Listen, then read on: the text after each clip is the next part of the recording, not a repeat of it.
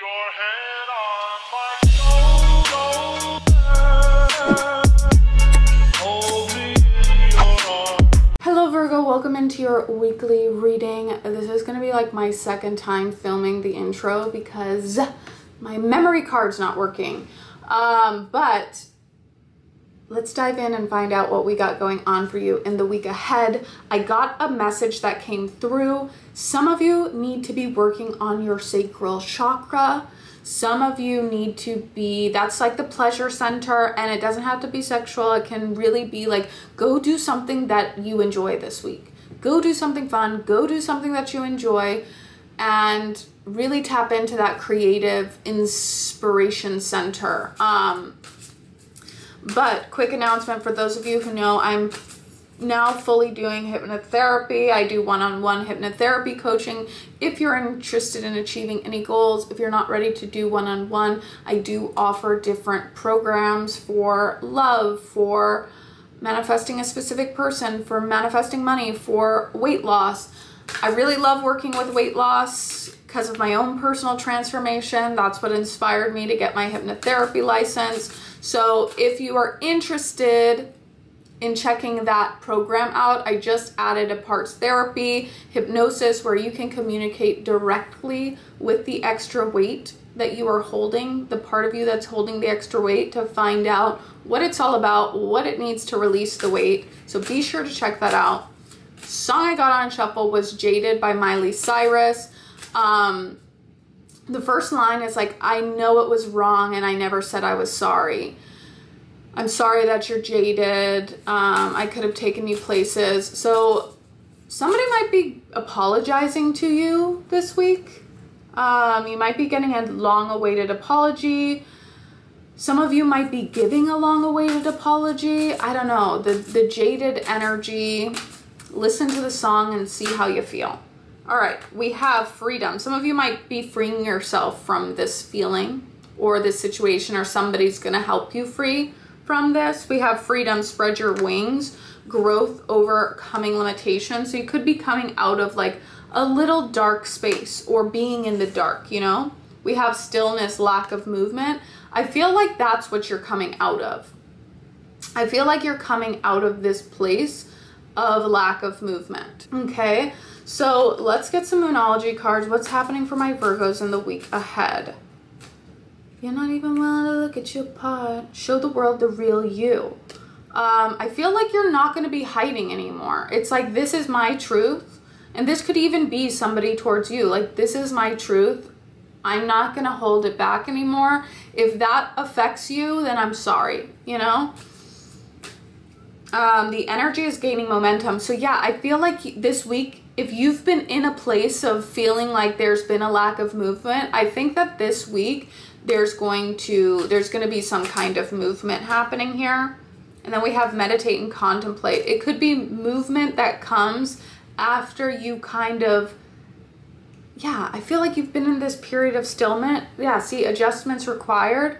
You're sitting in this stillness, but the stillness is serving a purpose because it's helping you make the necessary adjustments. It's helping you process something, and like there's going to be movement. I feel like there's definitely going to be movement happening here.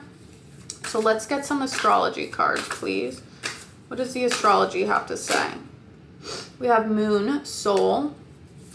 So connecting with your intuitions, your emotions. We have Mars, Force.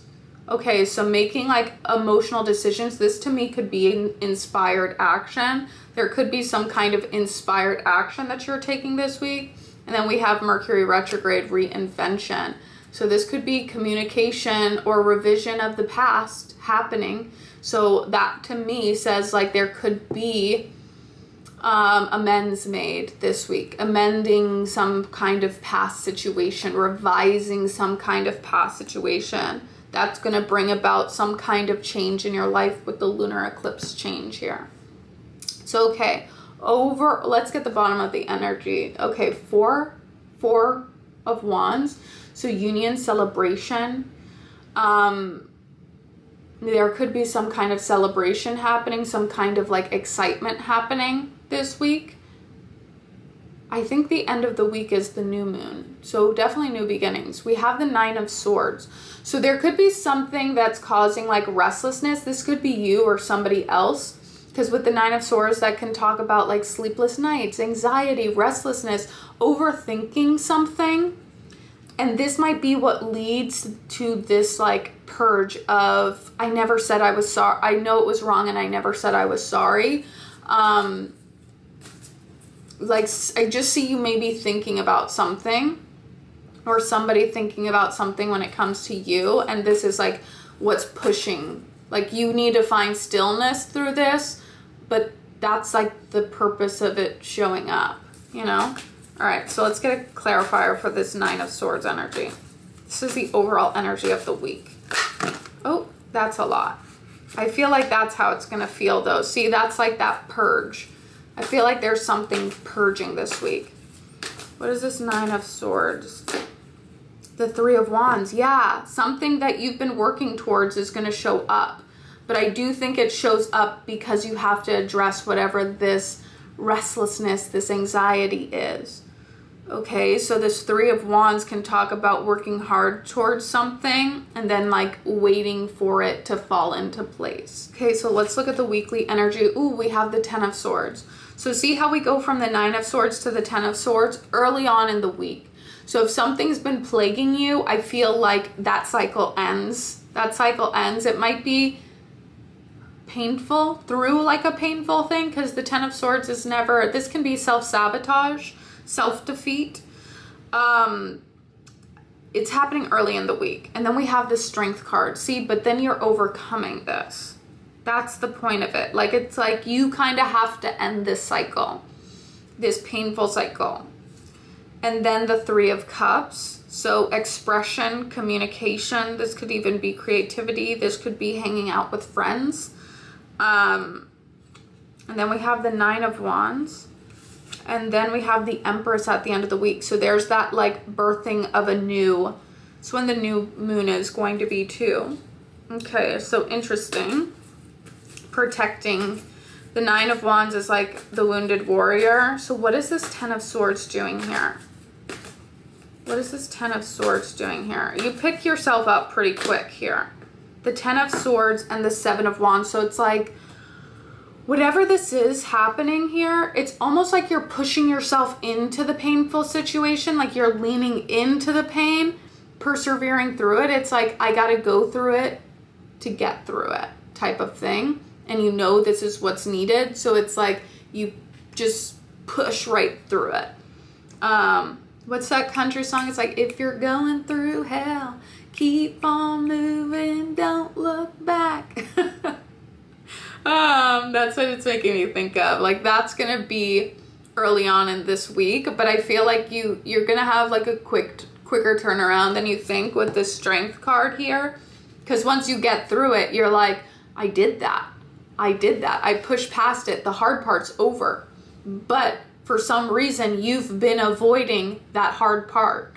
You know, it's like when you go, I think of like, if I go on like a zip line, or I'm going to go on a roller coaster, and it's like that initial part, it's like, oh no, now I have to go down. What am I going to do? Like, it's like, then you just go down and then the hard part's over, you know? That's what I'm feeling like. It's like something it'll be over quick. It'll be over fast. Maybe this has to do with like reaching out and apologizing to somebody, or somebody kind of apologizing to you. Take it how it resonates, because it could be like, listen, I'm sorry. Like, and they've been delaying it, but it's been causing anxiety. And once they just apologize, or once you just own up, take accountability, it's over. Like, you've released it. What's the Strength card doing here, please? The Magician. Yeah, this sets you up for like new, fresh energy. Okay. For some of you, I'm hearing you could like reconnect with somebody from like 7 years ago. 7 years ago. Or something that happened 7 years ago. Something about 7 is specific. All right, what's the Three of Cups doing here? Three of Cups. What is the Three of Cups doing here? The World card. Okay, so something coming to a completion, a closure. Three of Cups. This This could be like a creative project too. The Three of Cups is always like a very flowing energy because it's like, could be a conversation that's being had. It could be spending time with friends. Yes, it could be third party situations, but take it how it resonates. Whatever it is, the World card, I feel like this is more communicating about something being expressed. Something that was held back is now being expressed, and it's closing some kind of cycle. Let's get one more there. Three of Cups, the World card. What is being communicated or expressed here? The Emperor. Yeah, it's like taking charge of a situation, taking initiative and pushing forward, taking control of a situation. What situation are we taking control of here? The Eight of Pentacles, putting in the work, putting in the effort. You have the skills, you have the resources.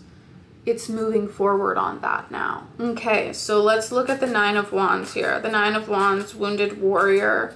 This could be like self-protection, knowing you need to push forward and fight one more battle. That's what this whole week is giving, like pushing forward, fighting one more battle. Why is the Nine of Wands here? What is the Nine of Wands doing here? Oh. We have the Page of Swords and the Sun card. So I feel like there's something expressing, something being put out there, but it still feels like you're protected. So maybe you're putting this out online, because there does, like with the Nine of Wands, it still feels like there is a layer of protection here.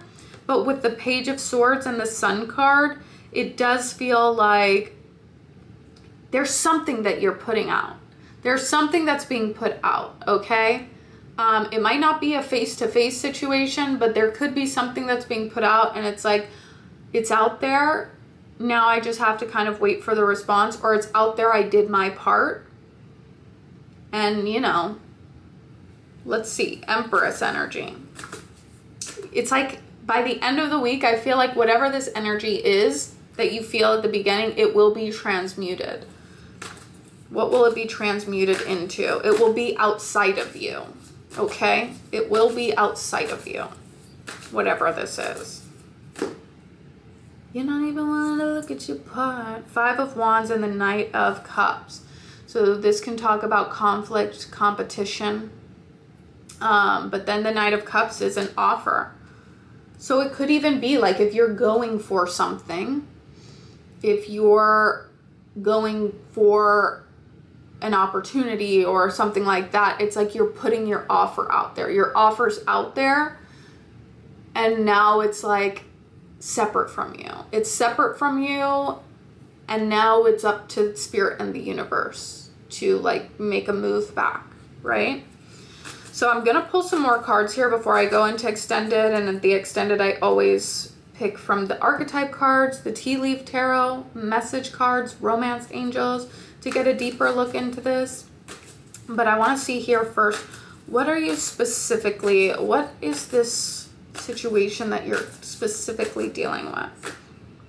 The Ten of Cups, emotional fulfillment. Whatever this is, it's going to bring you a sense of emotional completion and fulfillment. It's going to bring you happiness and peace. What is happening for you this week? The Temperance card. Oh my gosh. Patience, healing, divine guidance. Oh my God, the Ace of Swords. So clarity, communication, new beginnings. Like that Nine of Swords to the Ten of Swords goes back to the One. So whatever is like plaguing you right now, I feel like you're having a breakthrough. You're having some kind of breakthrough. Look at that Ten of Pentacles. Damn, Virgo. Whatever the shift is, whatever like you're pushing through, whatever battle you're fighting, it's about to lead you to like major fulfillment, okay? Major completions, but at the same time, like a new fresh start. What exactly does this have to deal with? The Wheel of Fortune, divine, like it's something that is like fated, divinely guided. And I feel like with the Five of Cups here, it is like that crying over spilt milk. Something is going to be amended. What's going to be amended for Virgo this week? 5 of Cups again. I feel like this is something that, like, 2 cups that have spilt over. The cups that have spilt over, you're going to be making amends with whatever regret or guilt there is from the past. We have the 7 of Cups. Like, you have new options now. And the 7 of Crystals. And it's like patience, perseverance. Something more solid is about to show up for you. That's going to help you look at those cups spilt as like, okay, they're spilt. There's nothing I can do. It's not even tangible. It was never even tangible in the first place. This that I'm looking at right now is tangible. Who might be coming towards you this week? Who might be coming towards you this week? The 5 of Crystals and the Tower card. So something unexpected and shocking. Something like you being out in the cold. I feel like now everybody's about to be out in the cold. With the 4 of Swords here, this is like rest. And then the Ace of Cups, like a new beginning. The Tower card here, and then the 6 of Cups. So something from the past. Something from the past. But if you felt out in the cold, I feel like this Tower is like something unexpected. Something unexpected.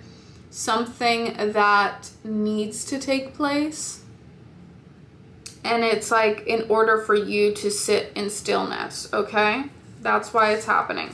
So that's what I'm seeing. In the extended, I will dive deeper into this. So if you're interested in that, I will see you over there. Bye.